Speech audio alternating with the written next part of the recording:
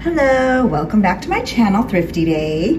Today we are going to be making rosettes. If you received a Pen Pal newsletter from me, you got everything you need to create one just like this. The image, however, may be a little bit different.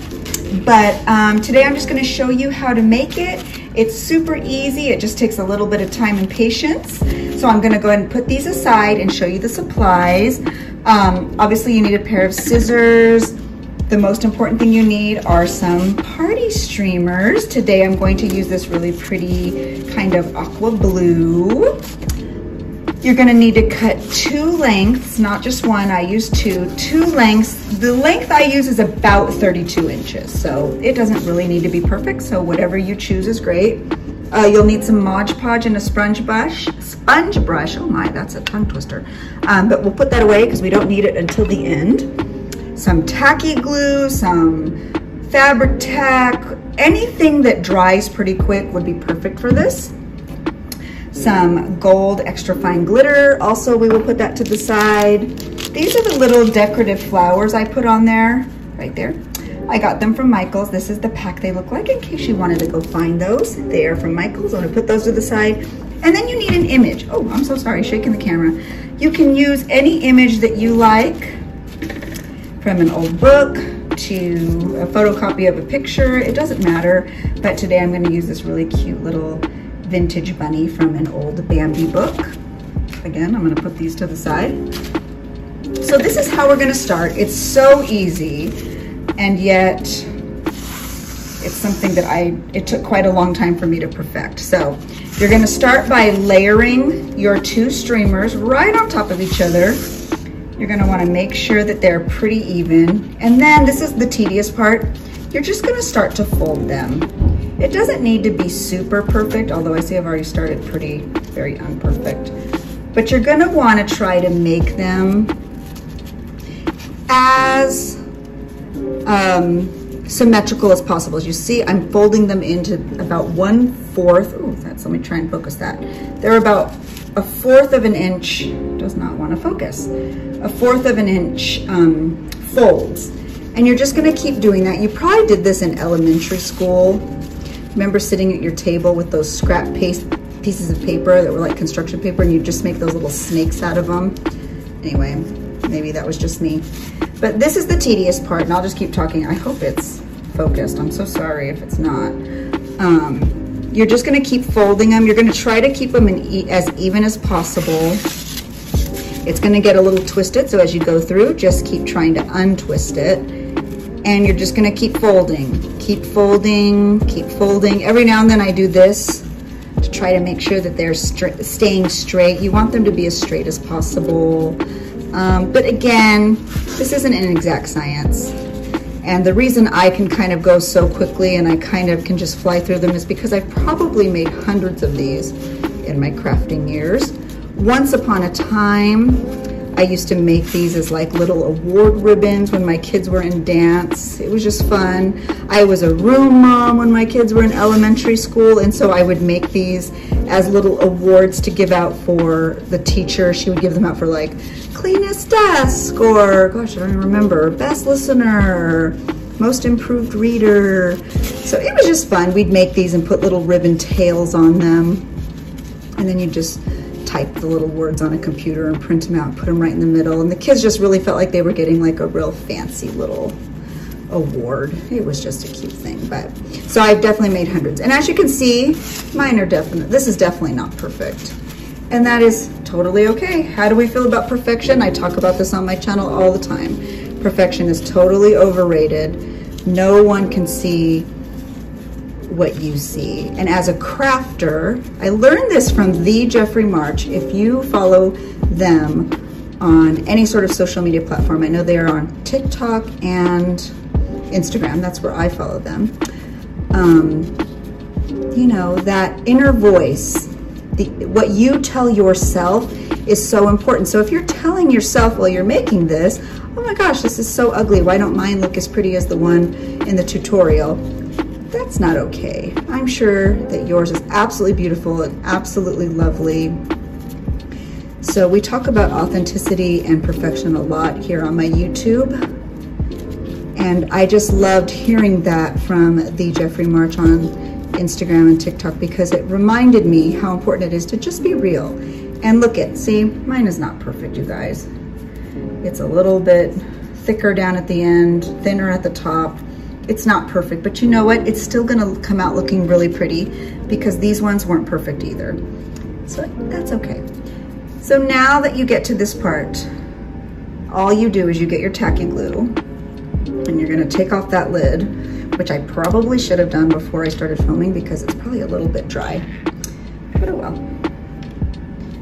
And you're going to squeeze. I know this is gonna sound funny, but you're gonna squeeze a whole bunch. Oh look, I didn't even do it right. Again, not perfect, but that's okay. You're gonna squeeze a whole bunch right onto the top. And you're just gonna make sure that you have a good even level, kind of right on there. I'm making a huge mess right now. I'm usually a little more organized. Am I even in the camera frame? Okay, so I'm just gonna show you before I move on. This is what you want it to look like, completely covered. It'll be completely white on one end. And then I'm gonna get some wax paper. And you're just gonna put it down right here. And you're gonna see that it'll kind of naturally fan out. So all you're gonna do is let it kind of do its thing. Do you see how it kind of is fanning out like that? Then you're gonna get your glue again, and you're gonna go right on the end here. And you're going to just kind of push them together gently. So now that you are here, now that you're at the space, can you see it? Let me try and see if I can put my camera down a little more. There you go. Now that you are at this space where it's all together, you've pressed your ends together and it looks absolutely lovely, you get your glue again and you put a tiny bit, this glue is so thick, right in the top. That sounds lovely, doesn't it? So now this is what you have. I can't really lift it up because it is still drying, but let me see if I can get the camera lower. But that is what you want it to look like. And you're going to let it dry for a little bit. So while we let it dry, what I am going to do is fix my camera once again. We're gonna set it aside. Give me just a minute to set it aside. Somewhere where it can dry, which I'm not finding, I'm so sorry. So what we're gonna do now is we're gonna cut out this picture. I'm gonna try to focus my camera a little better now. We're gonna cut out this picture. Again, it doesn't need to be perfect. Talk to yourself as a crafter the way you would talk to your friend or someone you really care about. Remember to tell yourself that you're doing a good job and that it's absolutely lovely. Because you can't go wrong here. This is really, crafting an art is so subjective. And so if it looks beautiful to you and it's making you happy, then it is beautiful. And that's just what we're gonna remember moving forward, to speak kindly to ourselves about our work. So, as you can see, I just cut it out. I didn't make it perfect. I didn't, you know, cut exactly perfectly. I kind of like a little white exposed, not only because it's a little bit easier, but it's because I can actually make it a little bit cleaner that way also. So I'm just gonna set that aside. I'm gonna throw this in the trash. And then what I'm going to do is hope that my rosette is dry enough to get started on the embellishing. It may not be, so let me go check on it and we will see. Okay, so mine isn't quite dry enough, but I'm still gonna move on because I think it's close. Close is just gonna have to be good enough. So here's mine. Now what I wanna do is add my image, and I'm gonna add my flowers. So by doing that, all you have to do is use that same glue that you used and put it right on the back. You wanna put a good amount, it's important. And just stick it right on the top. Keep in mind that everything will dry clear, so if you have glue all over the place, don't worry about it, it's totally fine.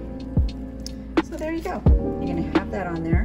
Now you're just gonna pick where you're gonna put your flowers. I think I'm gonna put mine just kind of right around where the greenery is. I'm gonna use that same glue. I don't know if you can hear Hannah singing in the background. She makes me laugh so much. She just lives her best life. She is just singing away. So you put a little more glue, and then that's all you do. You're almost done. The only thing you need to do now is add the glitter.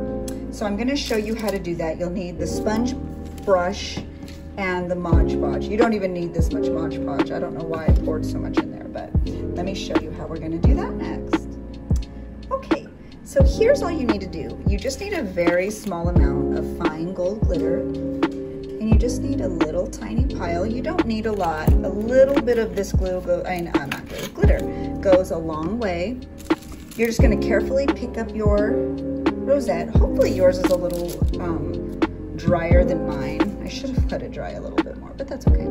You're gonna use your sponge brush, and you're just going to put it carefully all over the edges. I'm not sure if you can see exactly what I'm doing. I hope it comes across on the camera. I'm just very carefully adding it to the ends. And see, I've got about a quarter of it done, so now I'm gonna show you what I'm gonna do.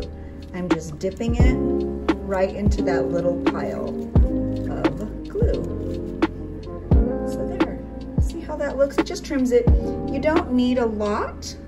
You could put as much or as little on it as you want. I'm a little out of frame, I'm so sorry. The reason I get out of frame is I start looking at the craft as opposed to the camera. And I'm actually standing when I do this. And so because I'm looking at the craft or the book or the rosette or whatever instead of the camera, I don't even realize that I'm totally not in the frame.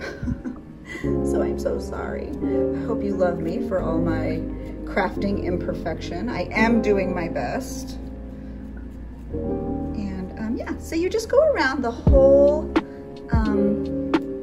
perimeter of the rosette, and you just keep doing that. Like I said, you don't need a lot of this glitter. A little bit really does go a long way. And like I said, I don't know why I have so much Mod Podge in that bowl. It's ridiculous. I definitely did not need that much. I'm just gonna make this a little pile again so it's easier.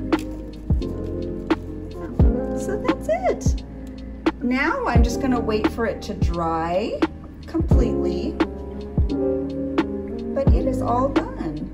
It's adorable. Let me move this to the side a little bit. Actually, it's still a little bit wet. I don't want to put it right on my mat, but so that's perfect. The only other step I do, but this is entirely up to you.